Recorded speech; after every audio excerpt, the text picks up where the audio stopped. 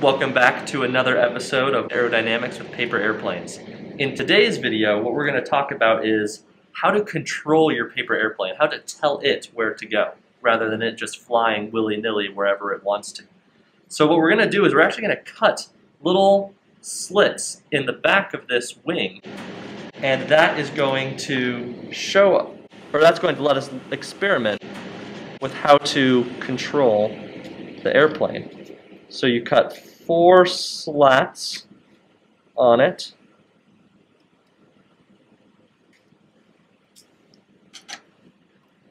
And then you can fold these both directions.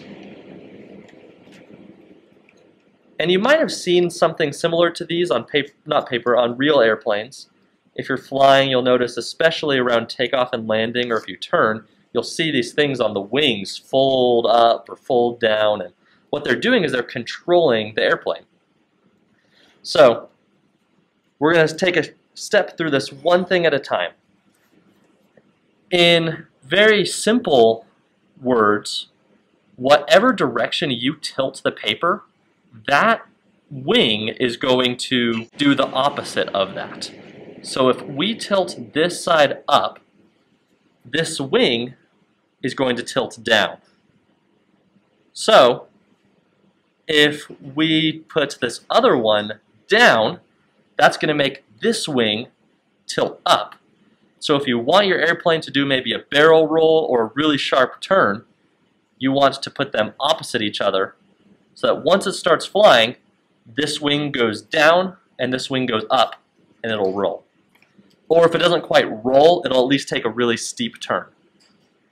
So using this simple understanding, we can actually do a whole variety of things to our airplanes.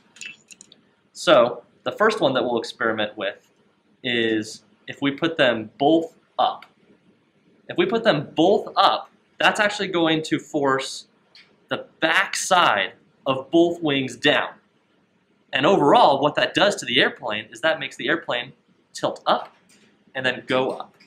So if we try this real fast, I'll step away from the camera. So if we have these both pointed up and I throw it, it goes up. And it keeps trying to go up the whole time. So if we do that again, it goes up. So you can see that this could be useful if maybe your airplane has a nosediving problem. If every time you throw your airplane you notice that it just dive bombs right into the ground, then you can cut some slats in the back, put them up as much as is needed to kind of cancel out the nosedive and try to get it to fly straight. Similarly, if we take both of these surfaces on the back and put them down, you can probably guess what's going to happen. Is both backs of the wings are now going to be pushed up. Because remember, it's the opposite of the direction that you point the paper, it's the opposite.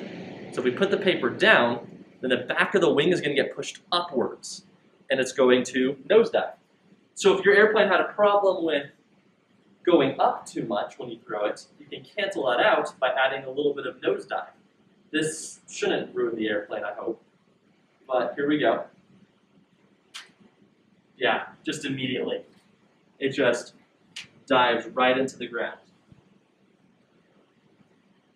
And the last one that we'll explore is that rolling one where we talked about earlier. So if this is pointed down, this half of the wing is going to go up. If this is pointed up, this half of the wing is going to go down. And we're going to see if we can actually get it to roll. Sometimes, again, it just takes a steep turn. So this time, kind of. We'll try that once more for you, see if we can get a good roll. So, unfortunately, some airplanes will work better. And since this is just a model, we were able to learn a lot from this. So that is our video today on how to control your airplane using your own control surfaces. You might hear some words like elevator or aileron or rudder or flap. All of those are different types of these control surfaces. You can cut them in several different places along an airplane, and they each can serve their own functions and help steer the airplane. We'll talk more about that in this week's advanced video, but go ahead, build a paper airplane. The tutorial for this particular type of paper airplane is also on our channel. It's called the Y-Flier. So go ahead and look it up, see if you can build your own, cut your own control surfaces, and go have fun.